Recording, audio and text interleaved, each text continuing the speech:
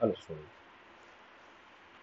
here we go with one more isometric projection, which is problem number 9 with reference to the VTV primary, where we have a sphere of base diameter 30 is placed over a frustum of a hexagonal pyramid of base side 30 and top face side 18. So as we have discussed in previous problem, that's problem number 36, 13, where we have a frustum of a pentagon pyramid. Wherever we get a frustum, we will have a two faces. Okay. Here hexagon means two hexagon faces and one hexagon, that is the one which is at the base is of 30 side and the one which is at the bottom is of 18 are separated with the distance of 50. So let's take to do the polygons, as we already know the hexagon or a pentagon or a triangle, we need to have a 2D sketch. Okay. So we'll take a line with a 0.5 thickness and we'll have a first one hexagon which is for the bigger one, that is 30 mm. So as usual we know the 360 divided by number of sides, it's a 6, so the included angle will be 60 degree. So we'll take first as 30 side and angle is 0, and the next will be 30 side and the angle will be 60 degree, and the next again the side 30 angle will be multiplication of 60, that's 120, again the side and 180, and again the side, then 240, and again the side, and we get one hexagon, and we need to insert this one in a rectangle. Okay. So the method normally we follow here is just a trimming of the lines. Okay. So we'll just draw one vertical and one horizontal line. Okay. So first we'll trim off these two lines, then we'll go with the extend tool next. Okay. We'll extend this one and we'll trim this line. Okay. So after this one, here we'll just drop one center line, okay, the symmetric line, and we'll select these two lines, only the outer boundary, and we'll get an option of mirror. We'll mirror with respect to that. That's so easy, or else you can just go on dropping the lines uh, inside in the hexagon inside. Okay. So next we'll go the smart dimension. Before that, one just delete up this center line which were taken by reference. We'll go the smarter dimension. First is the edge line, it's at 30. Okay. Then we'll take up the side length, which is at 15 and 15. And next will be, we'll take the whole length because this point will act as a midpoint, and these lengths will again remain as it is because of symmetry. Okay. Just for a reference, as usual, we will have A point, B, then C, then D, then E, then F, then G, then H, then I, and J. Again, as we told, right, these things we are taking it as a reference. We are not supposed to drop all these things in the exam.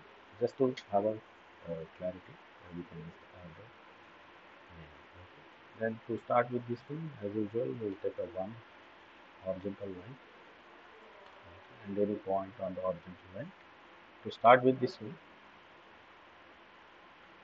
first we'll go with the A and in anti-clockwise from A to B and then B to C. Instead of that, we are taking a direct length of 51.96, enter, and it's a 30 degree. Okay, the whole line we move from A to C itself. So B will be the mid of AC, so we can take the mid point.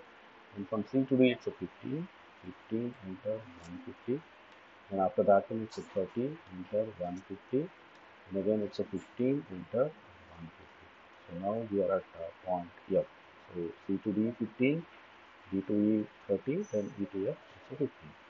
Now again from EF to H, we are taking a single length 51.96, enter, it's minus 150, enter. Okay, so we just move one length to the edge, and we have used that is by taking a discrete lens in problem number 11. You can just refer to the video, or else we can just take, okay, now from H to A we have three segments, 15, 30 and 15. So first we'll take 15, enter minus 30, enter, then 30, enter, minus 30, enter, and 15, enter, again minus 30. So this is how exactly we're going to complete the hexagon. Okay, so let's take the edges first. Okay, one here and one more here, and 2.5. Okay, let's take a line with a 0.5, end of this one to the mid of the line, to the end of this line. Same thing, end of this line to the mid of this line, because this B and G will be at the mid of AC and EF line. Okay. So now this is a frustum, so we need a center of the bottom face. We take a thin line and we drop a two diagonals, only two diagonals, and wherever they intersect, that will act as a center. Let's trim it off in order to have clarity. Then we'll have a line with a center line. That's a type 3 with a 0.13 line, and from the center, let's see like where the length of that one is 50, and obviously the height is of 90 degree. So next will be, you are not supposed to, we need one more hexagon which is of side 18 mm. Already we have one hexagon, this one, which is of a 30 mm side. So we can use the scale command in order to scale it down. Okay. So go to the scale command. Copy should be on here because we need a original copy of that one. So we need the 18 mm divided by the one which we have is the 30. Okay, let's keep it at the center itself. Then after that one, let's select and go to the move, copy off from the center. We just move to the tip of the line where exactly we need to reduce hexagon. So now the first one is done. So we need to connect the lines. Pick a line. So let's say like one line, and by connecting you should be careful and select the end point itself. And what you are,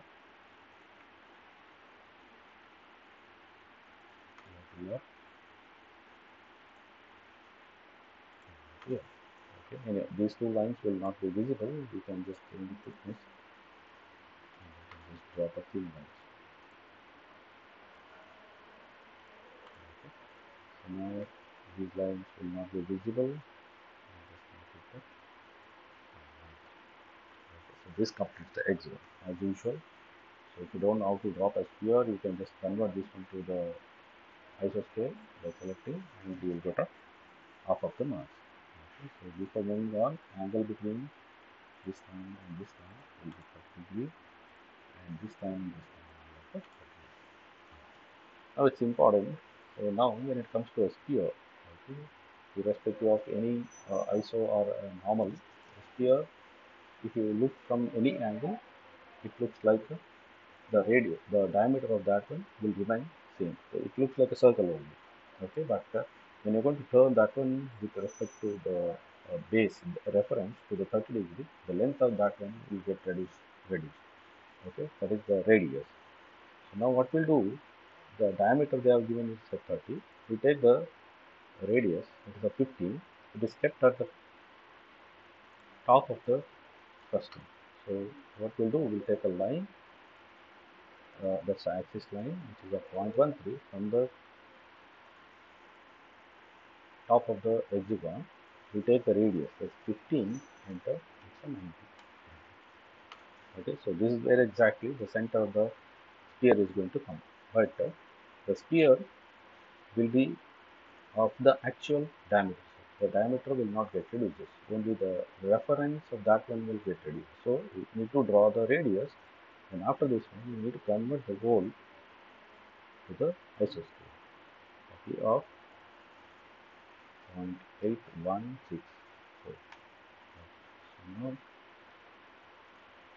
So you're done. Now you just zoom this one, and now go to the circle by center point, and the center of that one is the tip of this radius.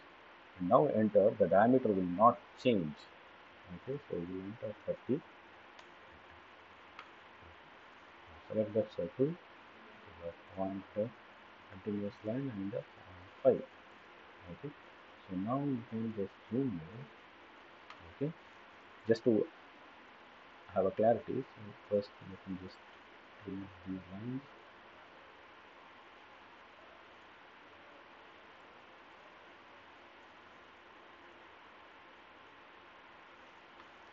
Okay.